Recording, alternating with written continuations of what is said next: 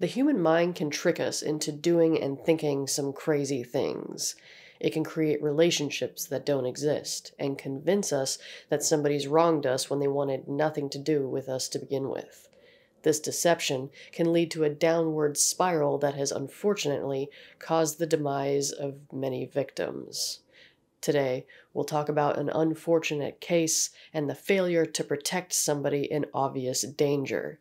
Let's talk about the stalking of Tatiana Tarasoff.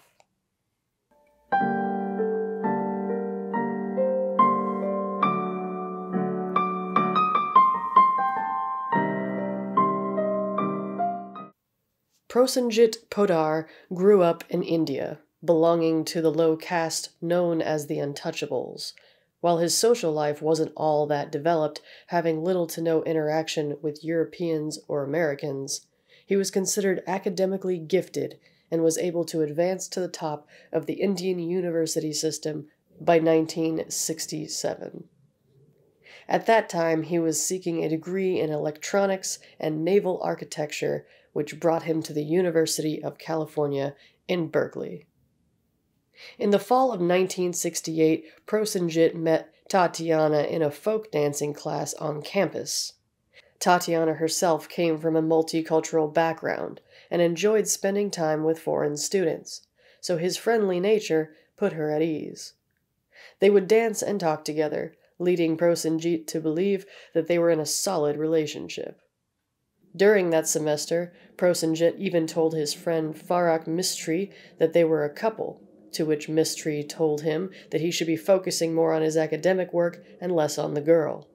He described Prosenjit as socially and sexually naive, perhaps gleaming from the situation that Prosenjit was jumping to conclusions about the alleged relationship with Tatiana. What didn't help was that all the social interaction led the two to sharing a New Year's Eve kiss in an elevator before parting ways for the evening, a gesture that Prosenjit clung to and ran with. For someone who came from an isolated background with little to no experience with the opposite sex, it was easy to see how Prosenjit could confuse the kind gesture for a sign of legitimate relationships. However, upon bringing it up to Tatiana, she explained she was not in fact interested in an intimate relationship, which left Prosenjit confused. When he'd been stewing with the idea of having a girlfriend for so long, he couldn't fathom that it wasn't the truth. What about all these feelings he had? How does he deal with that now? Well, from the history on this channel, not well.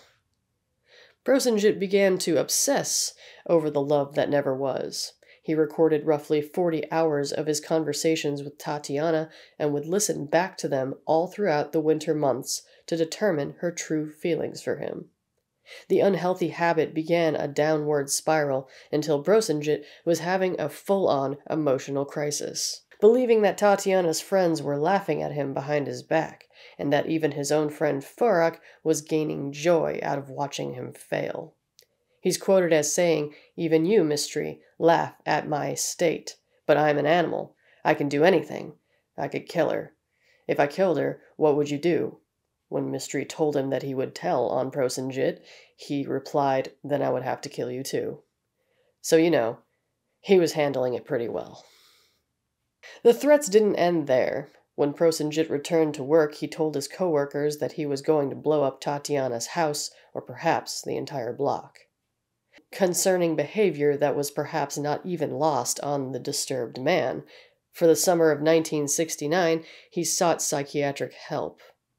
While Tatiana was away to South America, Prosenjit saw a psychiatrist, Dr. Stuart Gold, about the situation.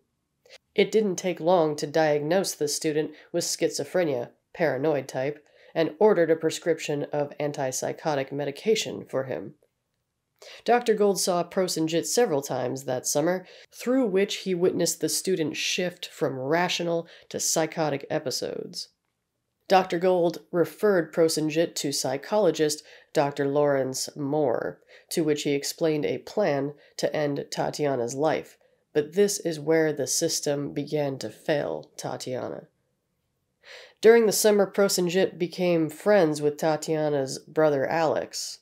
He could appear rational when he wanted to, So the deception was thick in his plan and nobody suspected a thing.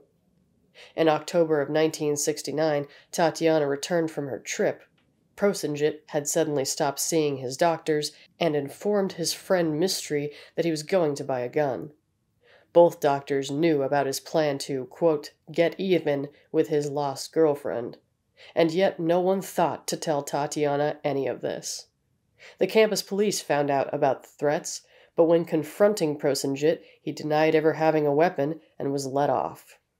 Even her brother was made aware of the threats, but because Prosenjit held himself so well in public, much like other serial killers, he shrugged off the threats as not dangerous. People were frustratingly lenient with this guy. On October 27th, Prosenjit was a man on a mission. He knew Tatiana was staying at her family home nearby, so he went over, racked with torment, in a mighty need to talk to her. He thought if he could just work out her rejection face to face, he could move past this obsession, but of course, it didn't progress as planned. Upon arrival at 8 a.m. after her father had left for work, he was met with her mother at the door, who told him to go away. He returned home, but wasn't done. Equipping himself with a pellet gun and a knife, he headed back out to try again, later stating that the weapons were for self-defense against her father. He returned to her home, where he was met with Tatiana at the door. However, instead of the delusionally lovely resolution he was after, she told him again to go away. When he refused, a struggle between the two broke out, and Tatiana screamed, running from the house. Prosenjit could have just gone away, but instead, he shot the girl with the pellet gun and proceeded to stab her 14 times. He claimed he heard voices in his head that day, and they were not looking for peace. Further injustices would take place when the jury overturned his conviction due to unclear instructions.